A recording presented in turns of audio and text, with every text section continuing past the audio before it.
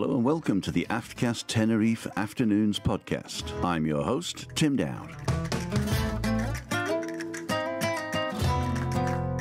On today's episode, we have the weather from last week, the latest update from the COVID virus. Christina's back with SSDD. And today we have an interview with John Dale Beckley, who is the digital marketing guy here in Callao Salvaje. As always, we jump straight into the weather for week ending the 28th of June, 2020. Weather was pretty standard last week. It was sunshine every day. It was clear skies, a little bit of haze. The temperatures were quite high in the mid-20s and over 30 degrees in the direct sunlight. It's a typical June day. The weather didn't drop below 23 degrees in the night, and we had every meal outside as normal. Don't forget your suntan lotion because the UV is pretty high at this time of year. COVID-19 update.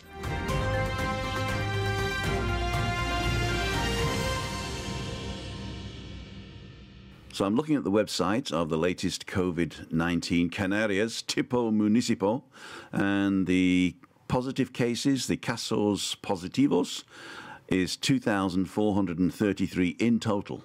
Unfortunately, 162 deaths, 2,195 people have recovered. That means we have an active number of around about 76. Here on Tenerife, there's 1,503 cases in total, of which we now have only 13 left, and only one new case in the last 7 days. So into the new normal. We've been in the new normal for around about a week now, and typically it's very simple rules. The rules are that you have to carry a face mask with you at all times, in case you need it. When do you need it? Well, you need it getting on a bus, entering a shop or a pharmacy. Probably you're going to need it in a public place where you cannot guarantee a 1.50 meter distance between people you don't know. So obviously if you're with a crowd of people that you're with, then that's okay. I think up to about 20. But keeping away from strangers is good. When you enter a bar or a restaurant, you do not need to wear a mask to order or to drink or eat. The waiters and waitresses will be wearing masks, but you don't have to. If you're on the beach, you don't have to wear a mask, unless, of course, you're passing people within 1.50 meters. Walking down the road, down the promenade, typically you're not going to be wearing your mask. Going out of your apartment, you might want to wear it when you're getting in the elevator, just in case somebody else gets in with you, or, well, they're not supposed to. But basically, it's very simple. Take the mask with you, stick it on where you're near strangers. There are capacities on the beach and in restaurants and bars, so that means there is a possibility that you may be asked to wait or even turned away if the capacity of the venue you want to visit is full. So don't take it as a personal slight, and just remember to get there early next time. A few people have already arrived this week, and according to some reports, the flights are quite normal, except that you can't move. You have to wear a mask during the whole flight. There's no service on certain airlines. And also, if you need to go to the loo, you have to ring the bell for somebody to come and get you to make sure you're, make sure you find it, I suppose. Getting on the plane, obviously, you need to make sure that you do not have the virus, so you may have to be checked. Obviously, if you've been in any high-risk areas, then you need to make sure that you're not going to bring the virus over. There is a form you've also got to fill out that's usually given to you by your travel agent or the airline maybe, and it's a form that you need to fill out and give in when you get here. Also, you need to be able to tell the authorities where you're staying and have a contact number available. Just in case somebody on your flight develops symptoms, then you can be informed. So apart from that, enjoy your holiday. If you're just walking down the promenade and you're stopping for a bite to eat or a drink, taking in the sun, sea, sand and sangria, you're very welcome. If you're coming for the pool parties and the discos, you might want to hold off. There are a lot of restaurants and bars are open, but obviously the ones that are geared to tourists are not going to open until the tourists arrive. So the more of you come, the more bars will open, but I don't think you'll find that you're going to be stood there with nowhere to go and nothing to see. The big attractions like Laurel Park and Siam Park have not yet decided on a date of opening, and to tell you the truth, they have to train up their staff, they have to gear up to the new normal, so it will take a while. So I'm not envisaging it in July and probably not August. I could be wrong.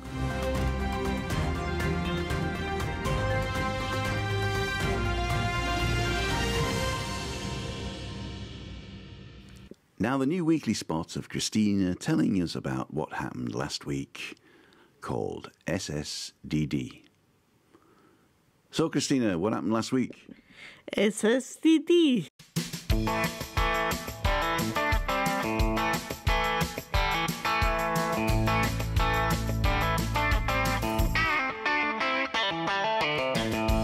But slowly sometimes it goes to MSDD. More shit differently. And close my eyesight is not so good anymore. But one thing I wanted to tell you, people are always surprised that I'm so happy. And the reason for that is that I sit outside and look over the sea, or I look up in the sky and look at the stars. And then I know I'm not important, so nothing really bothers me. I just like to sit here and think about many things that are happening in the world, and I've got no influence. And yeah, that's it basically. Got a great life, always got good weather, it's always warm, and nobody expects anything from me. I expect something from you. I expect your undivided love. You have that anyway, blah blah. And it's our wedding anniversary today. Is it? Did I remember? Yeah, and we've been married for 29 years now. That's good, isn't it? Well, if you'd have killed me instead of marrying me, you'd have been out by now. Yeah, somewhere in Germany. No, thank you. So where have you lived at? Where's everywhere you've lived? I've been living in... I grew up in Germany, in Bavaria. Born in Kassel. That's not Bavaria, that's Hessen. Then I lived in Passau, lived in Geiselhöring, lived in Regensburg. Then I lived in America for 4 to 5 years. That was great. So where did you go from there? Back to Regensburg. No, first Munich, where we hated it. Munich is a nice town, but it's just too busy. And then back to Regensburg, just outside of Regensburg. And then we decided to move here, because we realized we were getting old. And Tenerife is basically an old people's home for alcoholics. And we're probably the youngest here, are we? Yeah, that makes us feel good too. So what are you going to do this afternoon on our wedding anniversary? We don't know yet. Maybe we go down to town somewhere, to our tree maybe. Then maybe have a beer, or Tim has a beer, I don't. Then come home and have a fantastic moussaka that Tim made yesterday. So here's one I prepared earlier. So if you're following us on Instagram, you'll see that picture later. It's gonna be good. Since it was made yesterday and they had time to wash soak through. And on that note, thank you very much for SSDD, and we'll see you next week. Bye!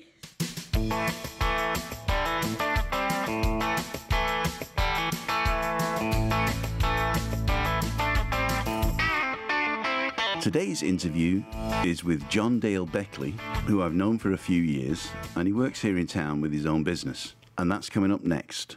But first, we'd like to thank all our sponsors, including Colin, Lee, John, and Raymond. Thank you so much for your contributions. We really do appreciate it. And if you want to be a sponsor, go to our website, www.timothydowd.com, and press the sponsor button. You can also leave us a message there, and also you can listen to this podcast directly. If you're listening on YouTube, there are a few pictures that you may want to look at. And that's youtube.com/LWMST.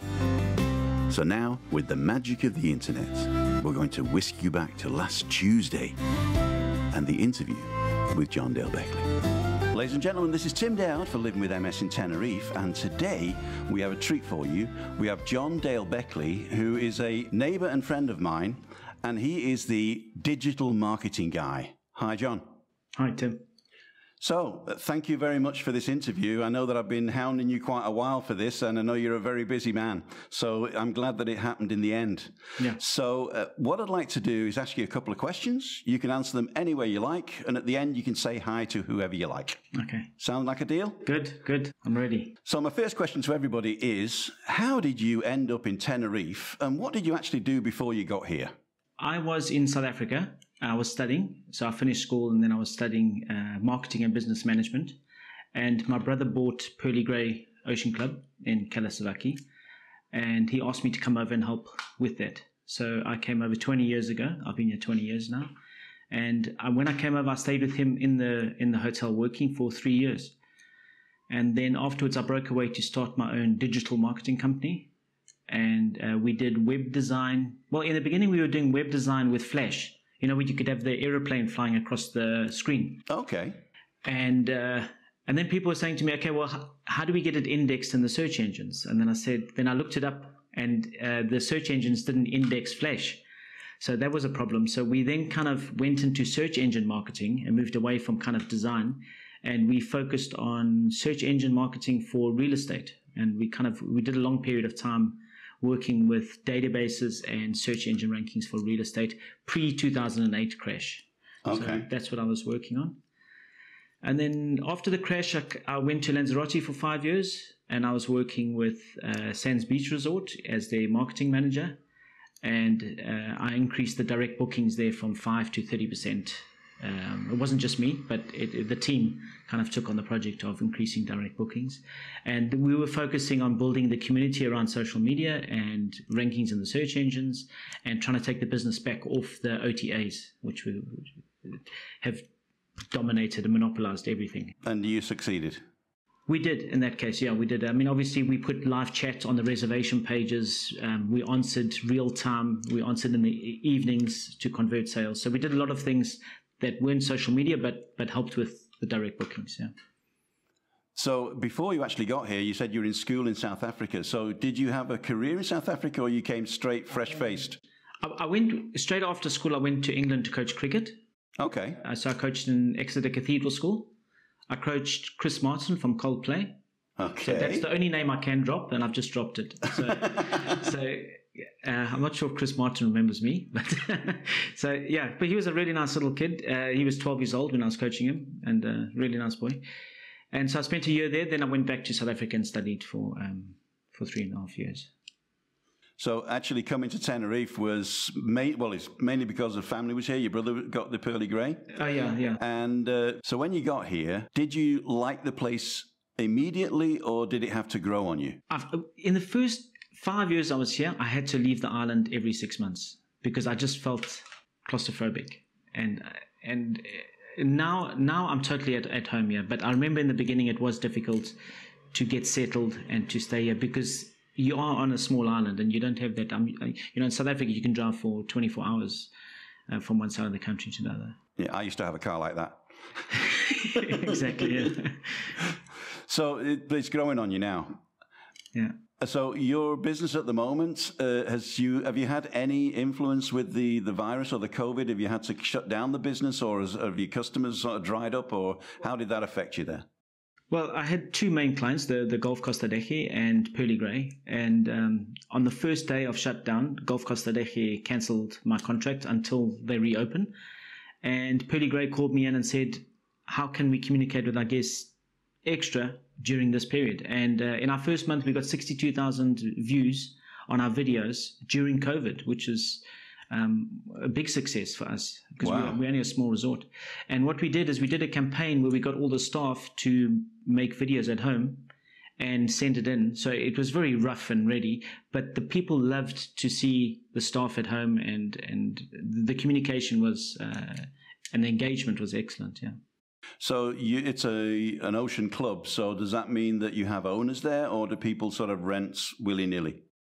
Yeah, so it's a hotel with timeshare. So you've got holiday ownership where people have owned there for 20 years. Okay. And then you have the hotels, which you can book through booking.com. So you have the combination. Okay. Is booking.com the way to go, or is there a website? On the website, pearlygrey.com. Pearlygrey.com, yeah? Yeah. Okay, so if anybody wants to come and have a look or spend a week or 2 weeks, you're open when? We haven't announced an official date. Okay, no announcement. But there's a lot of people, I think, in the hotel business now that are still not announcing, right? Yeah. I mean, that comes to my next question, really. As a sort of an insider, a lot of our listeners are wanting to come over and, you know, everything's opening up again today. And the last thing they ask me and the first thing they ask me is, when can we come? So in your mind, without giving the game away for anything, when do you think that we're going to, first of all, start accepting holidaymakers? And secondly, when's it going to get back to so-called normal? I think August, we're going to see a lot of places start to open and function. But I think October will be another wave because we get that kind of winter group coming. Mm-hmm. But it'll be next year. I think even into next year, it'll be, we're going to see the effects of COVID. Okay. So you think there might be a second wave on the island? Because we've been pretty good here with the lockdowns and we've kept it to a minimum on Tenerife at least. Yeah, because we're an island and we're kind of isolated, yeah. But I do think there's going to be a problem when all the tourists start coming back. Okay. It's going to be hard to identify COVID in these. So really we're going to need a vaccine or something to level this out. So let's assume now that Jet2, for instance, are going to start flying on the 15th of July, according to their website.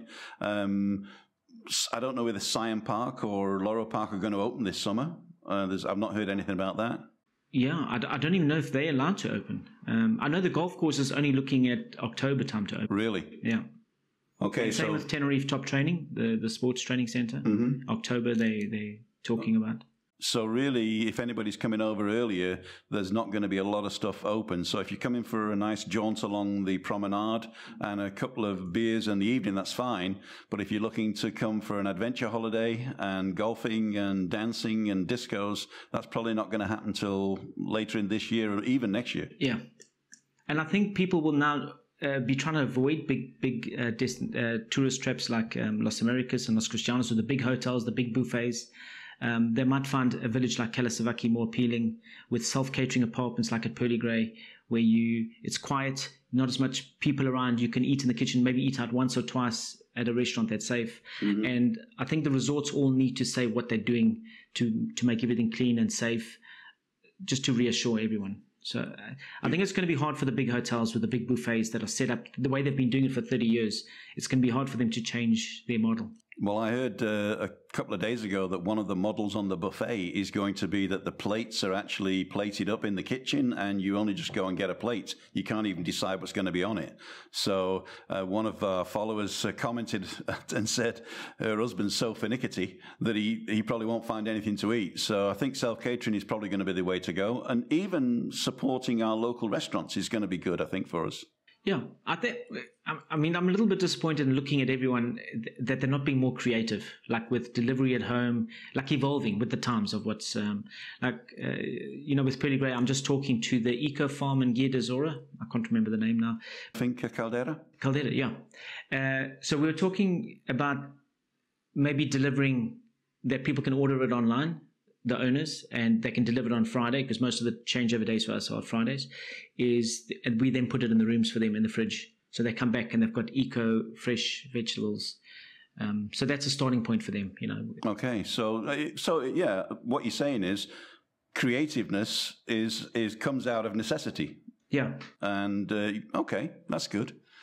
I noticed that there's quite a few of the restaurants in town still not yet open, and they were typically the restaurants that were catering towards the tourists. So the local bars that were catering to local people have opened, but a lot of the others not. And also down Las Americas, Fania Bay, in fact, and Los Cristianos, do you think that some of those bars and restaurants are going to stay shut? Yeah. Yeah. Because it's going to take, they can't survive. Already now it's putting so much pressure on them because they've been 3 months closed. And let's say it's another 3 months. And then let's say before we get up to full whack, it's going to be another 3 months. Then how are they going to survive all this time without? So I think a lot of waitresses and waiters are going to be laid off. A lot of the restaurants won't open. I think a lot of like young Italians that are here are going to go back to mommy and daddy in Italy, and it will free up a lot of the rental property, which will bring the prices down. I think this will be a knock-on effect. But it's my opinion. A lot of people... No, I mean, as we always say in all these podcasts, we can only talk from our hearts. I have a similar vision of the future, is that maybe we're going to go for a better quality offer, but obviously that's going to mean it's going to be a bit more expensive. I was slated online for saying, you don't want the poor people anymore, that work really hard. And I said, it's not that I don't want poor people. It's just all I'm saying is that it's better if you come... A bigger spend per visit is better economically for us, and we can then at least pay our people a decent wage. And for sustainability, I think what we don't want to do is head towards a Benidorm factor where it's a concrete jungle and we're just doing mass tourism. That's not interesting for anyone. I think we'll destroy the island like it. So I agree with you. It needs to become better quality experiences on the excursions, not the big bus going around the island, but maybe personalized Jeep safari tours with smaller groups of Jeeps that are... So I think all of that, more personalized, better quality, higher price. Jumping off a mountain. Yeah. Going in a helicopter. Yeah, doing stuff that people come back and go, oh my God, what an amazing holiday, rather than just selling a sunbed and a room and a swimming pool. And what about multinational companies, like inviting top managers over for conferences? Do you think that there's going to be a market for that here maybe? Or is there one already that I don't know about? Well, the problem was the hotels were all full and they couldn't book these big conferences because, they were trying to position the Tenerife as the center between Africa, Europe, and America. That's correct. Yeah. But that couldn't happen because places like Magma were built, but then they didn't know where to house them all. So they couldn't order these big conferences because you couldn't get blocks of inventory at the hotels. Okay. So if you look at normal hotels like in Las Vegas, it's set up for conferences. The inventory and everything is set up for these big bookings. Whereas here, we're selling it for tourism and then saying, okay, well, how do we book the conferences? So how do we now get it to the stage where we can go and say, we're going to open for conferences starting November, conference season November. Let's go to the Alabama. Yeah, let's go to, I don't know. Well, maybe this is an opportunity for some hotels to reinvent themselves and to say we're more prepared now to support conferences and doing... I think we need to relook at the model that we can't just be open the doors, tourism, walk in, and we have it so easy. Okay, and who's driving that? If I wanted to get involved, for instance, who would I talk to? Do you know? I think it's got to come from the top, from tourism. It can't come from me or you or the hotel manager. It's got to come from a strategy that's decided. Like, for example, digital nomads, people that are working here, but working for a company in New York or London, earning a lot of money, spending money in our restaurants here where they've got the capital to spend a lot of money. Right. This is an opportunity for us to really become the number one in the world for digital nomads. So we could even convert some hotels that digital nomads can come and live for 6 month, 1 year periods and have a really good quality of life. And so it's just kind of being able to reinvent ourselves. I think we need to. Okay, so if anybody's getting involved in that or wants to start something up with that, then get in touch with the people at the tourist office in the Canary Islands and give us a call as well, because we'd be interested. Yeah, I think it's changing. Well, that was very interesting. What I want to ask you now is, how do you see yourself in the future? What are your plans that you could actually share with us? So 10 years ago, I started, it was a hobby called Canary Green. About sustainability, about the bioclimatic houses in Ether. And what I wanted to do was to write about sustainable projects, because I thought the President Melcher, who was the one that was spearheading the sustainable tourism, I thought was going to be the future. And we kind of, after that project went plop, we didn't follow it on. But I thought I could kind of position this Canary Green around sustainability. That was 10 years ago. And the EU brought out their latest study 2 years ago, saying that we need to make drastic changes. So I kind of reignited Canary Green. I set up a non-profit company. I've got a group of 10 people that are donating their time towards it. We've done several beach cleanups. We've done a campaign for Eat Less Meat. We've done sustainability meetups. So we've done 12 of those now with Kim de Costa, where we meet at Golf del Sur and we invite all sustainable companies to come and network with other sustainable companies. So I see my future being inside sustainability, inside green. And again, I'm looking at changing and what am I doing? And okay. And if people want to get involved in that or want more information, where can they go for that? So canarygreen.org. Okay. Very simple. Yeah. And is it canariangreen.org? Canary Green. Canarygreen.org. Yeah. .org. Okay. Yeah. Is there anybody that you want to say hello to? My son Vincent, Vinny boy. Okay. Then you just did. Hello Vincent. Where is he now? He's probably in the Moya in Alcalá, jumping off the harbour wall there. Okay, I think I've seen him. Yeah. I think I've seen him. He's very famous there, I think. Yeah. John, that's been great talking to you. Thanks. So I'd like to thank you very much. And if you want to get any more information, I'll just make sure that all the links are in the description. And you don't forget, you can go to our website, www.timothydowd.com, and look at the whole information there on the blog. So thank you very much. And until next time, thank you. Thanks, Tim. Bye-bye. Cheers, bye. Vamos a la playa. Well, we hope you enjoyed that.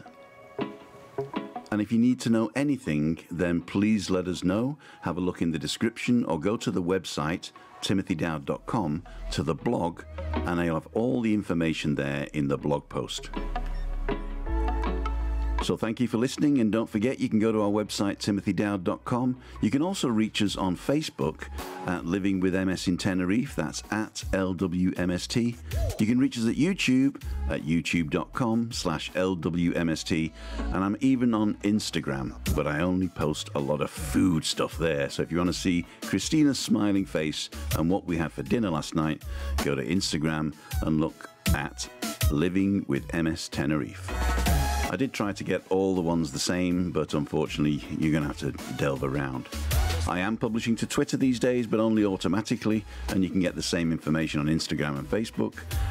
If you are on Twitter and you do message me or mention me, then please be aware that I don't look into Twitter at all, so I probably will miss it. There are a few people that have been messaging me on the Facebook group, and because I've had a few people that have been abusing the system, I am asking them with an automatic message to write me an email from my website. So don't forget, you want to get in touch? Email's the way to go. Go to the website, timothydowd.com, click on contact, fill out the form, and I will answer as soon as possible.